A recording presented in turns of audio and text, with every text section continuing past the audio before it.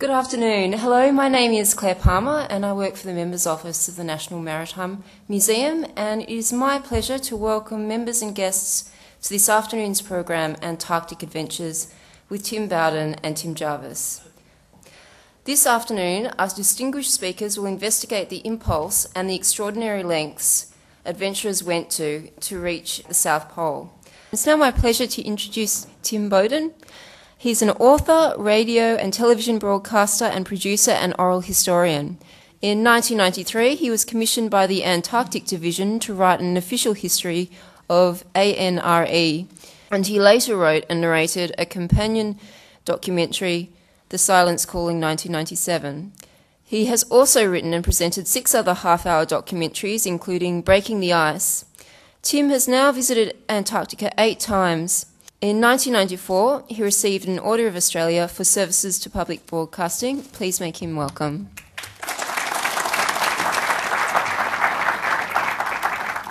I always sort of think of Antarctica as a rather large tadpole with the tail going back up towards South America, which in essence is a continuation of the Andes mountain chain down into Antarctica.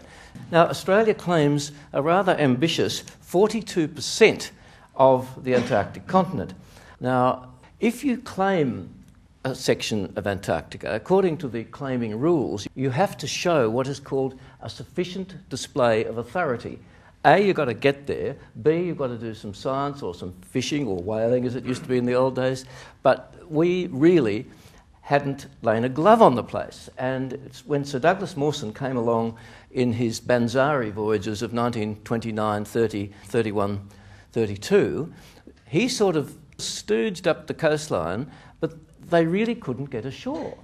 And you're supposed to build a cairn and sort of say, I claim this land in the name of King George and all the rest of it, with a sort of claiming procedure. They couldn't do that. So in 1947, ANARE, Australian National Antarctic Research Expedition, was formed with the idea of actually getting down there and establishing our claims. Well, meet HMAS, no less, Wyatt Earp, a former Norwegian herring trawler. Well, it was certainly the first and last time an official Antarctic Australian expedition would be undertaken in a wooden ship with sails. Not surprisingly, they failed to reach the Antarctic, and the newly formed ANARE had to think again. So then it was decided to set up a station on Heard Island, which is to the west of Australia, sort of halfway between Antarctica and the Australian continent. Now, contrasting to that was Macquarie Island, to the east of our continent. These two islands were to be used as staging posts, if you like, for mounting Antarctic expeditions until ships could be found that were strong enough and able to get through the pack ice and reach the continent itself. In 1949, the United States mounted the single biggest expedition ever mounted to Antarctica to explore, photograph and map the entire continent to extend American influence, basically. This is one of the topographical photographs taken of part of the coast of McRobertson Land and a crucial element in choosing the site for Mawson Station. My crude arrow there shows where Horseshoe Harbour is. It's the only natural harbour on the coast of Greater Antarctica. Now, this is the ship that I went down on in 1989 on my first visit, the Icebird, as you can see, moored in this amazing little harbour. So that was a prime bit of ice-free real estate that Australia picked up at that point. Australia had wanted to build a base in Antarctica since 1947, but they had to wait 7 years to find a ship strong enough to penetrate the pack ice. In 1954, the Kista Dam finally broke through to reach the coast. They only had 12 days to build a few basic huts to survive the approaching winter. By the end of February 1954, 10 members of ANARE, Australian National Antarctic Research Expeditions, were ready for their first winter on the continent. So that was a flag-waving ceremony, you know, that you had to stake your claim and say, here we are and here we'll stay. And one of the first things they did, even before they started building the huts, was to claim the territory. This is most important. Right-ho, here I am on my way to Antarctica on the good German ship Icebird in 1989, per favour of the Antarctic Division, and under what was called the Humanities Program, to take a motley lot of journalists, film crews, authors, politicians, and even an environmental philosopher. Or, in the words of the National Party passenger Ian Cameron, member for Maranoa in those days, bludgers, wankers, and ferret strokers. And how lucky we were. First, we had to go through the classic stages of a voyage to Antarctica with the storms of the Southern Ocean, and then that iconic moment, the sighting of the first iceberg, and then you saw bigger ones, proof that there is indeed rather more ice under the sea than you can see on top. Well, Icebird couldn't break the ice any more robustly than Kista Dan in the old days, so we sat at the ice edge for 2 weeks, going mildly stir-crazy, at a reputed $90,000 a day in charter fees. One of my press colleagues, the Austrian photographer Chris Sattelberger, said that when he first saw Mawson Station, it looked like a container terminal into which somebody had just thrown a bomb. The old mess hut on the right was still being used in 1989. It was one of the original buildings, while the Red Shed, the new accommodation block at the back there, was being built. Communications, of course, were taking a great leap forward from Morse code, which they were. Now, this is inside the old communications hut, very much in transition at that stage. Much of the weather data coming in was still coming in on punched tape.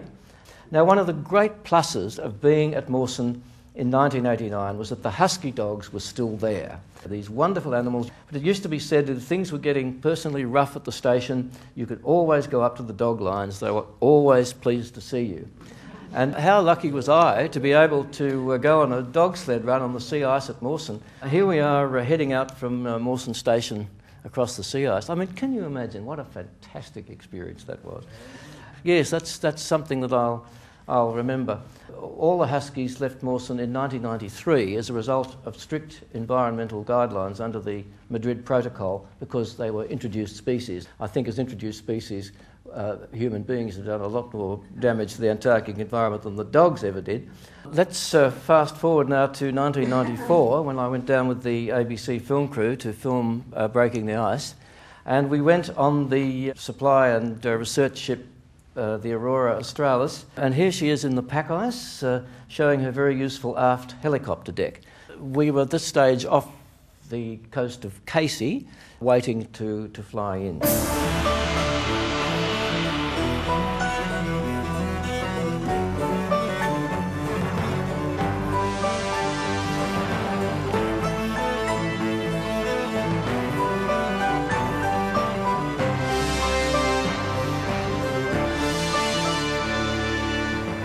We had to do 6 half-hour programs and a 90-minute documentary in 6 weeks, and it was a pretty intense experience. Now, we managed to get a film crew onto the first chopper into Casey after 7 months of isolation. Casey is the first of the Antarctic stations to be completely rebuilt. Now, when you're making a film, it always involves the presenter, in particular, doing silly stunts. I'd never abseiled in my life, but I was just about to. Now, filmmaking also depends on lucky breaks, and this was a beauty. One of the helicopter pilots discovered an emperor penguin colony near Casey that had never been noticed before. And then we went on to Davis Station, which has been likened to a mining camp near Mount Isa in high summer, in the Vestfold Hills, which is a huge ice-free area. In early spring, the famous fjords of the Vestfold Hills are still covered in ice. Now, in Inari, in the Antarctic Division term for a fun outing in Antarctica is called a jolly. This was a mega jolly, as we were to fly by 2 Squirrel helicopters 100 miles away inland, climbing up the ice sheet to the plateau, which can rise up to, let's say where we were going was about 8,000 feet up, to meet up with a tractor train that was carrying out ice sheet measurements. And even though we're in choppers, this wouldn't be a great place for a forced landing. Now, this shot needs explaining. Now, I'm standing on the edge of a huge grounded iceberg. Now, as we were going along in our choppers over the grounded icebergs that were coming off the coast, Tony said, why don't you do one of those to-camera pieces you people are so fond of doing on top of one of those icebergs? I thought, that seems a very good idea. So we talked to each other on the radio and we landed on the edge of one of these icebergs. I might add, this is when you're left on an iceberg in any sort of ice situation, you're supposed to have safety gear, bivvy bag, nothing. We were all hungover, actually. Not many people in the world ever get a chance to do this. I'm actually standing on top of an iceberg that's broken off the coast of Antarctica. Look at the overhang. I've never felt so isolated. There were 2 helicopters and 6 blokes standing there.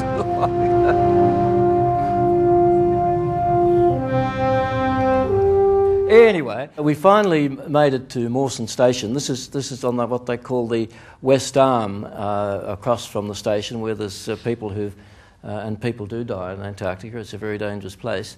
And for me, it was a welcome return to Mawson for the first time since I first went there in 1989, where I had visited the same spot.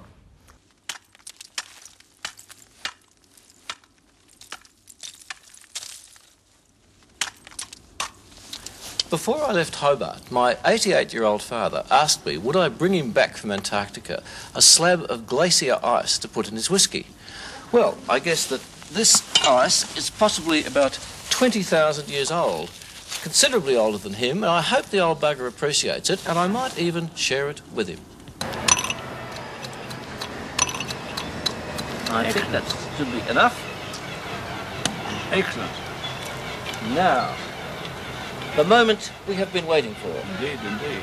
They tell me that the glaciologists say this could be from 20,000 years to 100,000 years, Father. Is that so? And if you put it up to your ear, you should be able to hear. Even my ear? Crackle, crackle, I can hear it. crackle. My God. You can. There's no doubt. And that's the air bubbles No doubt whatever. That's the air bubbles trapped in it from God knows how many years ago. So, Well, from Mawson Station iceberg let's have to a few here. more. Cheers. Take it, Tim. There's no trouble. Now, I do have one last Antarctic adventure to relate. When I went south for the last time in January 2008. Now, as it happened, we knew we were nearing a big band of pack ice, as it could be seen on the radar. Everyone was looking down. What they weren't expecting to see was a 30-metre ice cliff stretching into infinity. We're only 400 metres off, heading for this thing at 7 knots. Well, you can't pull these ships up in a ship's length. Well, the skipper went white and got back to the controls and put the engines into reverse and put the bow thrusters on. And everyone, apparently, just stood there silently watching, see, as this got closer and closer and closer. Well, finally, we got to within 50 metres of it. So that's as close as we got. And then the bow thrusters kicked in and we started to turn away. Now, what we had actually reached was not the edge of the pack ice, but it was the flank of one of those huge icebergs that had broken off the Ross ice shelf. It was 164 kilometres long and 15 kilometres wide. And our voyage leader, always wanting to capitalise on interesting things that were happening, got on the loudspeaker system and he said, well, he said, we've seen the first iceberg. You want to come up? You want to come up and have a look at it, you see? So he then went off the bike, you see, and turned to the skipper and said, look, how about we cruise down beside this a bit and, show people what one of these things are like? And the skipper said, we have already been too close. But look, there we are. That's it, and thank you for having me.